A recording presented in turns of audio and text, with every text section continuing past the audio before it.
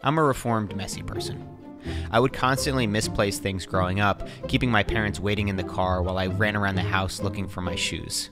My dad used to say that I would lose my head if it wasn't attached. This appears to be my default setting, that if left to nature and without a process, my home would inevitably turn into a pigsty.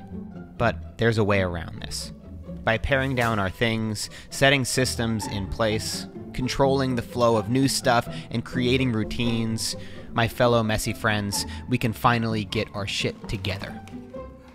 But first, a quick message. Consumerism is destroying America, and our children are at risk. Every year, our young ones are being exposed to material objects that ruin their chances to experience the joy of less. That's why for every person who supports my videos on Patreon, I will take away one toy from a child. Together, we can make a difference.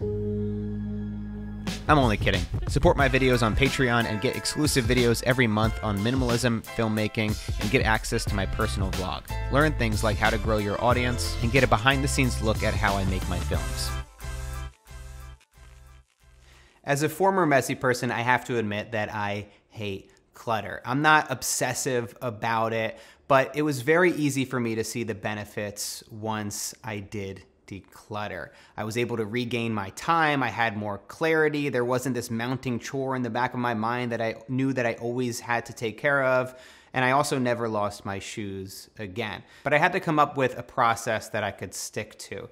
These are the 4 steps that really helped me take control of the clutter in my home. Step 1, get rid of your shit. You must have seen this one coming. Get rid of the unnecessary stuff that's in your home. As the size of the average American home has increased, tripling over the last 50 years, so too has the amount of stuff inside. The Boston Globe and LA Times have cited that Americans have over 300,000 items in their homes.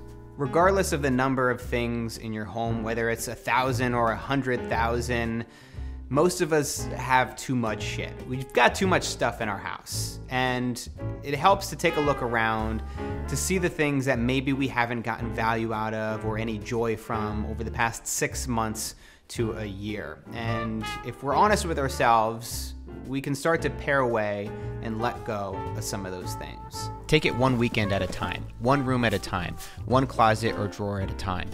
The most difficult part is getting started, but you'll build momentum with each thing you get rid of. Here's a helpful tip. Reduce the number of surface areas in your home. Humans are very simple creatures. If we see a surface, we will put something on it. Every unnecessary table, desk, or dresser that you own will eventually get filled with stuff. By minimizing these areas, you'll naturally reduce clutter, or at the very least, isolate it to a few places.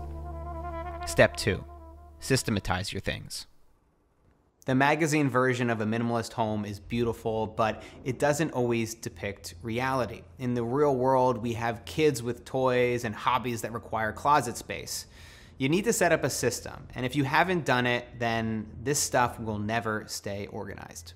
Use bins and sandwich bags to store cables and electronics. Hide your phone chargers with a small binder clip and gaff tape. I use bins and shelves to organize my camera gear. I hide my lights and C-stand underneath the bed. I keep a spot in my sock drawer for my everyday carry. And since we don't have much space, we use this door rack to hide Natalie's shoes. All right, so confessions of a minimalist. Natalie and I moved into this apartment over a year ago, and there's one thing that I have been putting off organizing since we moved here, and it's been getting worse every single month, and that is my toiletry drawer. So, as you can see, this drawer is just straight chaos. There are things that I clearly don't need, like this empty bag of floss. I have an assortment of razors. Here we have a bottle of melatonin with a bag. I don't know why the bag is necessary. I want to say that it's not all my fault. So Nat has taken it upon herself to collect these mini shampoo bottles from hotels that we stay in.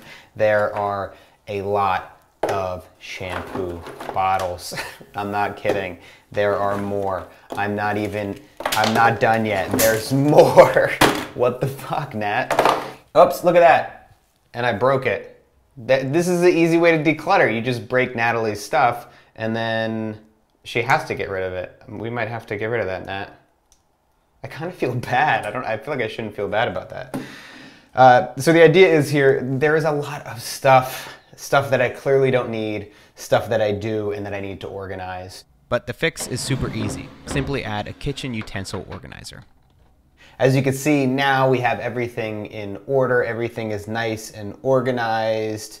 There is no confusion about where things need to go. I will be honest, I suggested we do the same for Natalie's drawers, and she said no. She said, I like the chaos. She lives for it. Some people just want to watch the world burn. What are you gonna do? Here's what you need to know about yourself. You will always fall back to the path of least resistance. Your brain loves that which is easiest.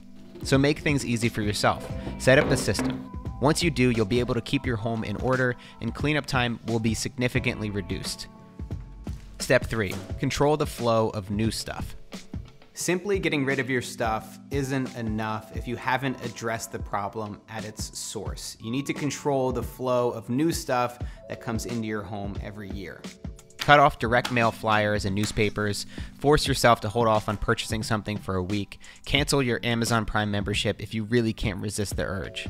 You can also control your temptation to buy new things by curating your social media feed. Keeping up with the Joneses has moved to Instagram.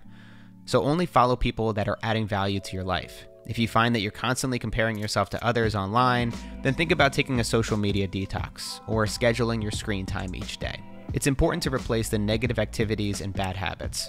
Instead of browsing social media, you could read a book. Instead of watching Netflix, you could go to the gym. When you identify the things that are most important in your life, you can invest more time into those areas. You'll naturally feel less of a pull to buy new stuff. And the final step, create routines. Create morning and nighttime routines that help you keep things in place. Make your bed in the morning, clean up your kitchen and do the dishes before you go to bed. Pick up after your kids or girlfriend. The small things you do every day will make a big difference. If you wait for a big cleanup once a month, then you'll constantly be living in a state of chaos, and that's no way to live. All right, guys, I hope you learned a thing or two about how to declutter your home in this video.